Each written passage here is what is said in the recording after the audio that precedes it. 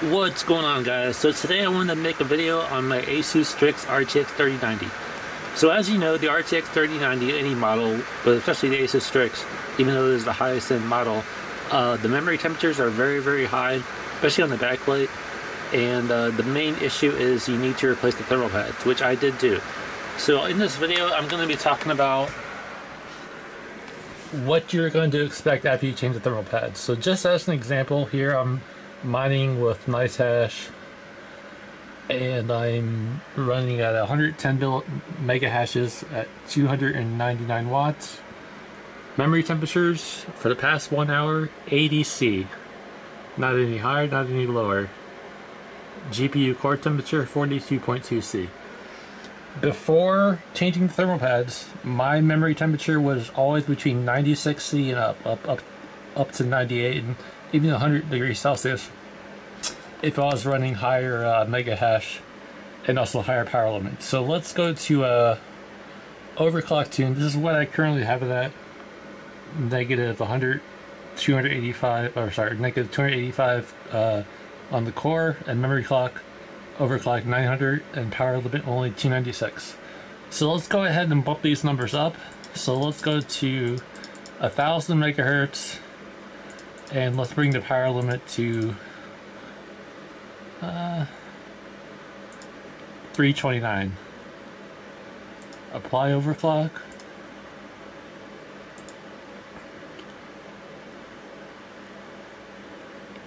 Let's see if that works.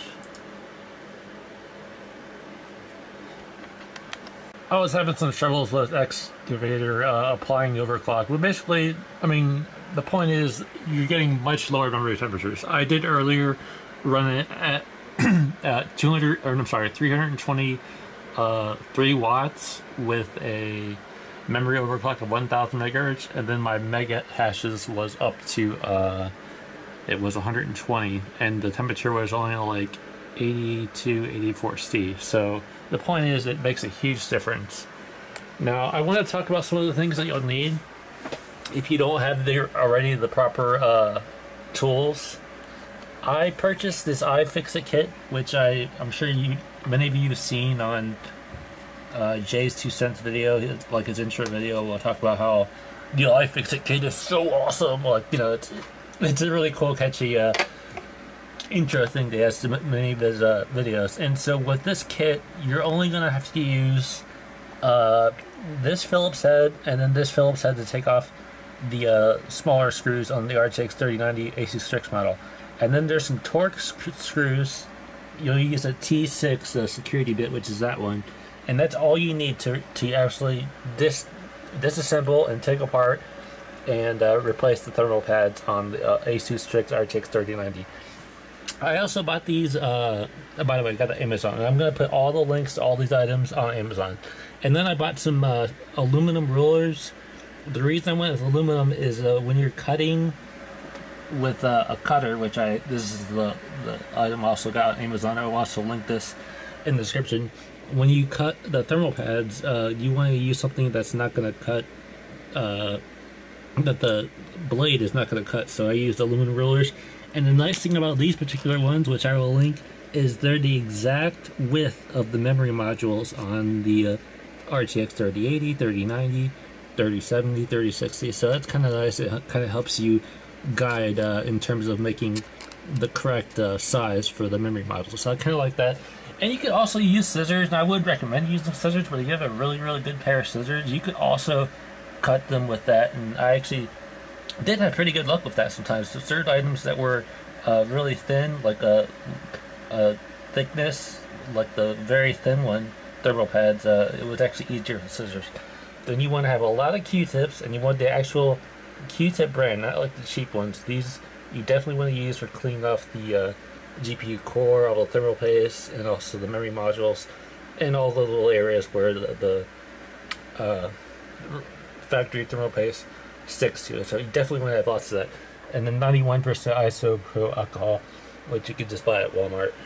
So that's basically the kit. You also want a good flashlight. I got this nice bright LED flashlight, so you definitely want a flashlight just so you can have good lighting and stuff. So that's it for that. And then the thermal pads, I'm also going to link, and I also bought that at Amazon also. Basically, all the items that you want to buy, you could buy at Amazon. I'm going to link them all in the video description. And I will talk about the sizes in the description that you'll need to replace the thermal pads on the Asus Strix RTX 3090. And I highly recommend taking your time. There's probably about 2 or 3 somewhat decent guides on replacing thermal pads in the Asus Strix RTX 3090 or 3080. And I've noticed that these people who are making these videos, they're kind of rushing. I would say something like this, you really want to take your time. I purposely did not want to make a video of doing the process because I knew that I wanted to really take my time. I mean, an Asus Strix RTX 3090 is like a $2,200 GPU right now, retail market, and I really wanted to take my time taking it apart, like methodical process of getting everything just the way I wanted it to be. So definitely take your time. I actually would not recommend making the video of you doing it, and I purposely didn't do it because I knew it was going to be very difficult to do, and also do it properly without having to worry about, you know, voice acting and all the other good stuff. So definitely recommend just taking your time. I basically spent half a day taking it apart, cleaning it all up. I made like a guide, like I took a cardboard piece. I will show you just as a rough example here. I drew the RTX 3090 Asus Strix model, just a rough layout, and I basically labeled where all the screws go, exactly, you know, each bracket and everything, and I measured the memory sizes and stuff. So I highly recommend just really taking your time and kind of like being detailed and thorough in your work, because this is like a really important situation where you want to get this right the first time. You don't want to screw it up. And so yeah, so let me pause the video for 1 second. Okay, I'm back. So this is the only picture I have of the card taken apart. This is after I cleaned it all up, you know, cleaned off all the remaining factory thermal paste, and then here are all the thermal pads that I use, all the sizes and stuff. And here again was that guide I made of the GPU, the kind of guide where all the screws go and stuff. So I highly recommend kind of going all out and doing this so you know exactly where all the screws go. And then on the Amazon page, these are all the thermal pads I purchased. So I bought 2 80 by 40, 2 millimeter thick Gelid Solutions GP-Extreme thermal pads, and I bought 2 packages of these. This is for the front and rear memory. Now if you're only doing a 3080, you only need 1 pack. But I highly recommend getting 2 or 3, and even 3 if you're doing the 3090, because if you have extras, that always helps in case you make a mistake. And it always helps to have extra thermal pads, because they're handy, you know, in case you ever have to do the job again or you didn't get proper contact the first time. And then for another thermal pad, this is for the, I think it was the voltage regulators.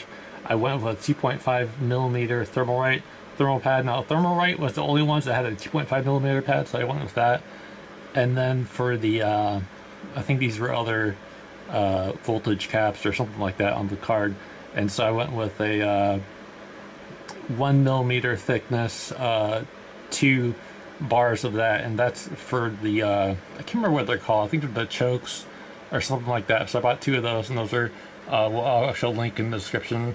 And then this is the knife I bought for, or the cutting blade that I used to cut the thermal pads. And then here's the rulers, which I mentioned, and there's the iFixit kit.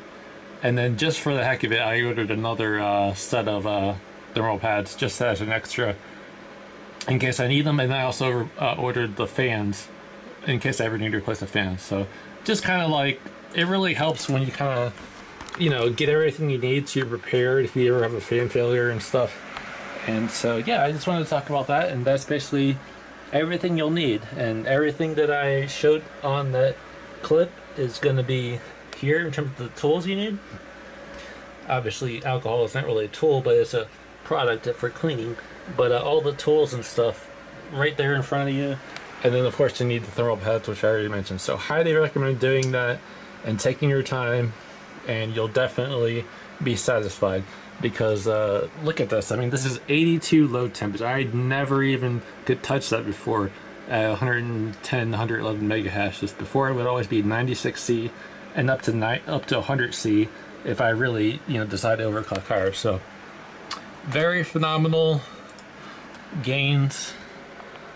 Here's all the temperatures, and just to show you that it's a Asus Strix RTX 3090. Resizable bar enabled, and so yeah, definitely highly recommend doing that, whether you have the 3080 Ti or 3090.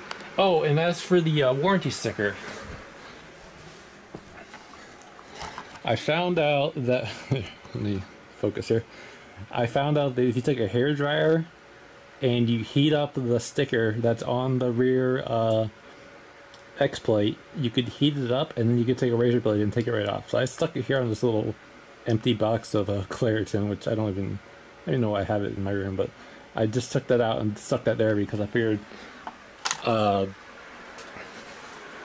yeah, because if I ever want to take it apart again, I could always just, you know, have it off the card, and I could obviously reinstall it if I ever need to send it in for warranty. But of course, I know now they say that Asus will still honor the warranty even if you do tamper with the label, because it would still have a warranty. So that's one thing I heard about Asus, but MSI, not the same case from what I heard. So if you have worries about the warranty sticker, just take a hair dryer, heat it up for about 1 minute and 10 seconds, and then slowly take your time and remove that sticker, and then you'll get it right off and you won't damage it. So that's about it. So that's what I wanted to talk about, and yeah, definitely highly recommend doing that, and I hope you guys enjoy the video.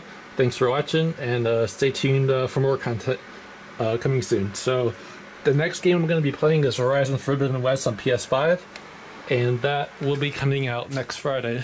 So there's my PS5 there with the Sony official Midnight Black plates, and then the Xbox Series X. So yeah, stay tuned for that. So thanks for watching. I appreciate all the support. May the best with you all. Stay positive life. Keep doing what you enjoy doing, and I'll see you guys around. Thanks for watching. Peace out, and enjoy the rest of your day.